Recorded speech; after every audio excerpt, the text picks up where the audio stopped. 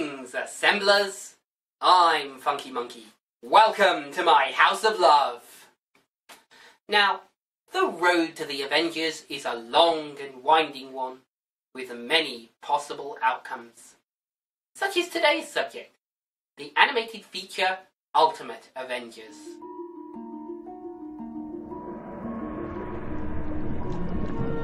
Released straight to DVD in 2006, Ultimate Avengers is loosely based on the Ultimates line of comics. A disparate bunch of incredibly powerful people are brought together to fight the foes that no single one of them could withstand.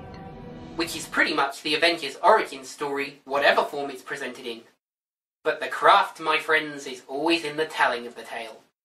With this in mind, grab your shields, strap on your repulsors, call down the thunder, and get ready for the rip-roaring ride that is Ultimate Avengers! It's 1945, and US forces are closing in on a secret Nazi superweapon. Now, I would say that it's more than Nazis that these GIs have to worry about, but I'd be giving away the plot. Fashionably late, Captain America shows up to the party.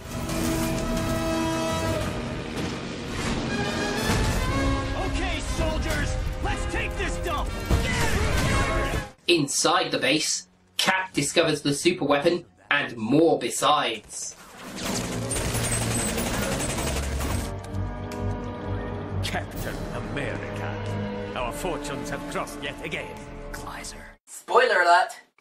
Kleiser is not human.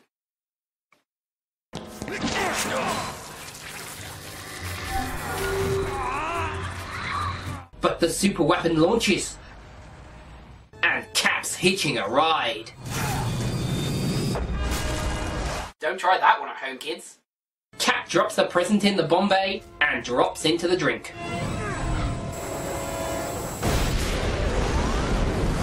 But he's presumed dead and left in the ice. That I couldn't see you one last time. Now, this would be the point where we'd have a moment for Cap. But you and I both know that he doesn't die here, so let's just move on. S.H.I.E.L.D. director Nick Fury finds a capsicle somewhere deep in an ocean glacier. I think we found something. Where? The frozen remains are brought to New York,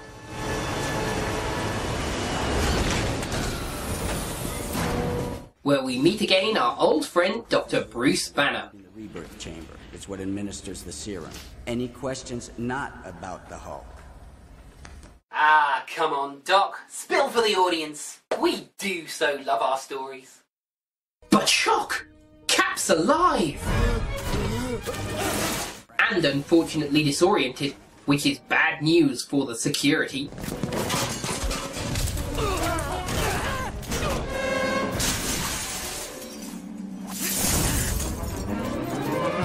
Luckily, Cap soon catches up. Did we win?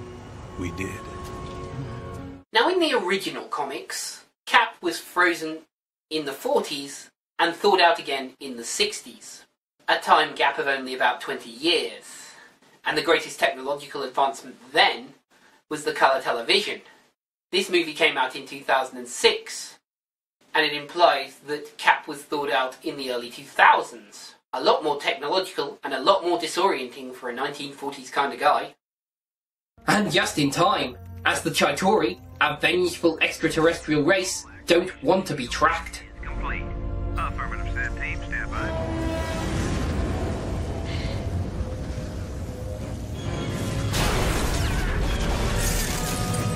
Fury's superiors order Project Avenger into action. But they're civilians, superpowered showboaters. And we meet our protagonists.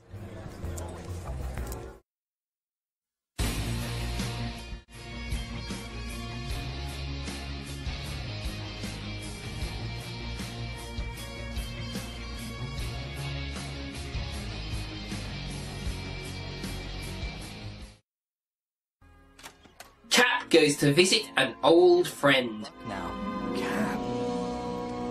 What do you hear from the guys? I guess it's no life being a man out of time. Happy Viking was unavailable for comment.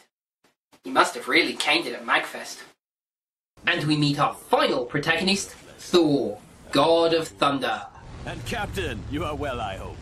Asgardian mead, nectar of the gods. So what do you say? This. The mighty Thor, ladies and gentlemen. A boorish, mead-swilling hippie. We're seriously all doomed. You seen that hammer? On the ride back, Cap learns the horrible truth about Bruce Banner. By Bruce Banner. Every time he finds himself even a little upset, that beast comes out. The madder he gets, the stronger he gets. But the Chitauri are not sitting still.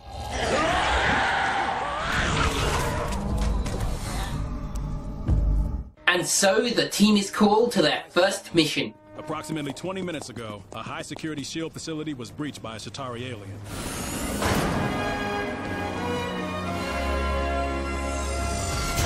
Glad you could join us. It is not a success.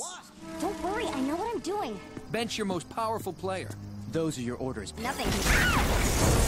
Janet! Janet! I'll find her.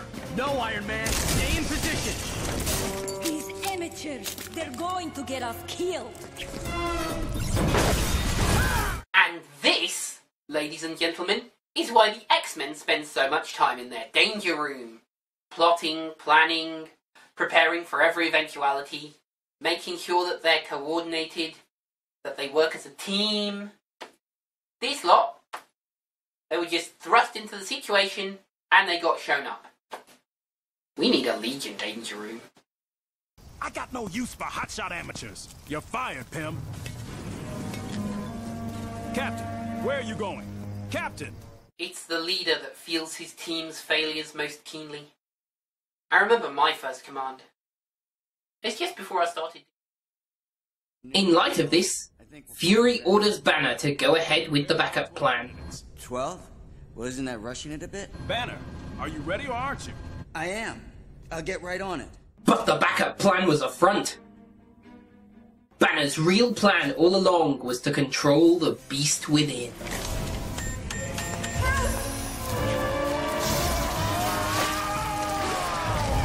It worked.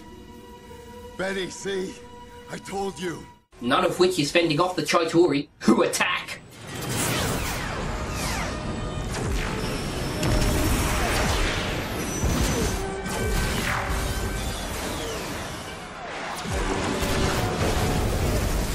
But they made a mistake in angering the Hulk. I need to go, Betty. Get to safety. And nothing pulls a team together like disaster.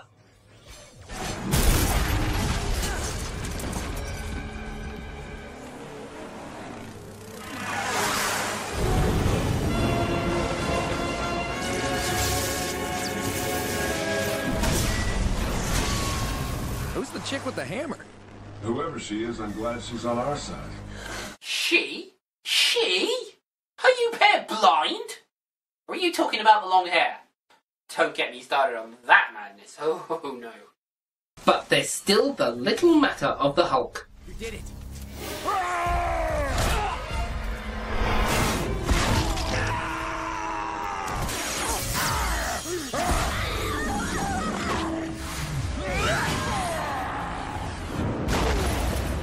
And after a knockdown, drag-out fight,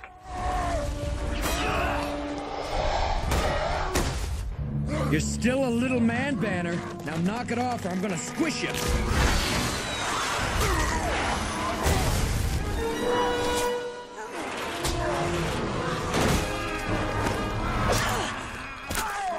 it's beauty that calms the beast.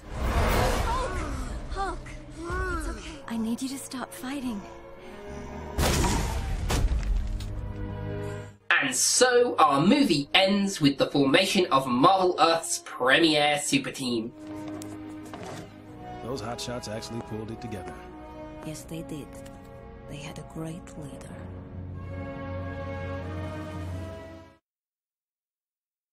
But we haven't seen the last of the monstrous Chitauri. They return in the sequel, Ultimate Avengers 2: Rise of the Black Panther, which we may yet get to some other time. For now though, that was Ultimate Avengers. And while it's not without flaw, I'm still gonna put it into the House of Love.